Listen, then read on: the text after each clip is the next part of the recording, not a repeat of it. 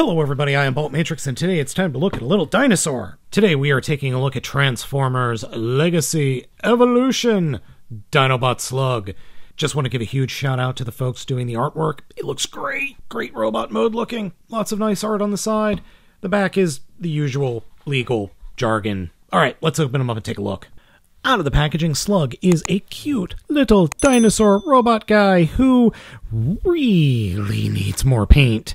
We have this red going on in the chest, we've got some gold toes, we've got a well-painted head, but other than that, and his fists, it's pretty much just gray all around, or shades of gray wherever he goes.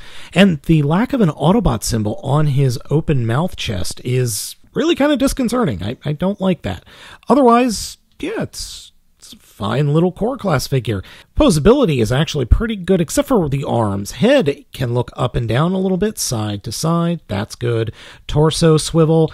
Oh, it's just super tight, though, with, not flailing out the dinosaur little things.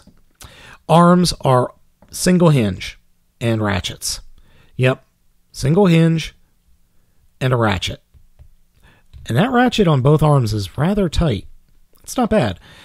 As I said, torso swivel, nice and tight. Ball joint in the leg, ball joint in the knee. No thigh swivel, but lower leg swivel, and no toe articulation. The figure comes with this little claw that pegs right into his hand, like so. I guess it's supposed to be a claw gun.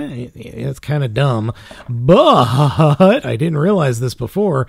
Turn that claw around and you've got a Volcanicus head. Hello, nurse. SLUG's transformation is exactly how you think it's going to go, except a couple of little tiny differences. So we'll close up the mouth first. Okay, cool. Come to the back wings, fold them up, and they'll snap together.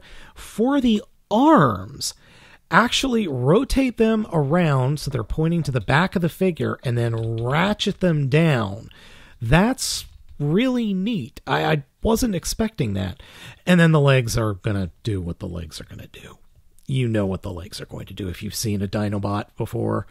The only issue I have is getting them combined together. When you get them combined together, they don't want to stay together. But that's where this comes in. So that push them together and the peg will form, and then you just shove that up his butt. And yeah, there we go. The only other animal transformers in the core class size are Rat Trap and Vertebrake. No, I didn't ever buy the neon green Vertebrake, and it kind of scales in between both of them. But I think a better comparison is Soundwave in boombox mode. You can see that Soundwave is smaller in boombox mode, but it's not that much smaller. And for those of you wondering, yes, you can open the mouth quite a bit. It's just, he's going to be staring back at you if you do that. I am rather fond of this little guy. I think he is adorables. Now, let's quickly transform him back into robot mode because there's one more party favor that we need to talk about, and that is the combined mode. He doesn't combine with anybody right now because there's nobody else out, but SLUG is on its, well, not on its way. It'll be out in, I think, March? Anyway, all right, so we start off at robot mode. What we'll do is fold up the mouth, make sure the wings are open, make sure the legs are combined, and then fold them up like this. Get that slid up there. Make sure the dino legs are folded up. Then the arms will transform them back, and there are these tiny little pegs coming off the outside of them. And they will peg into these little peg holes just by the belly of the figure.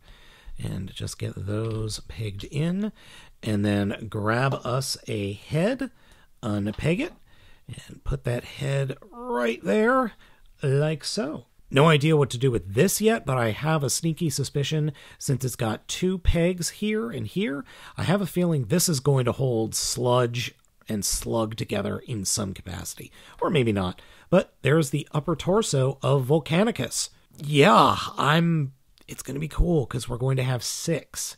Not 5, but 6. So we know SLUG is going down here.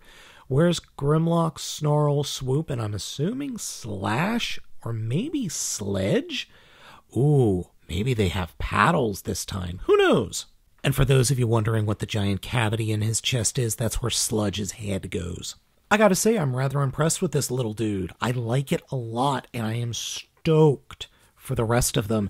And I'm really, really, really hoping that Hasbro gives us like a Generation Selects collector set of Monstructor instead of the Dinobots. That would be nice. I would like that very much. Alright folks, that's it for my video review today. The only thing negative I have to say about this figure, hips are a little loose. I can fix it. Let me know what you think of the figure down in the comments. Thank you so much for watching. I have been Baltmatrix, and I will catch you all next time.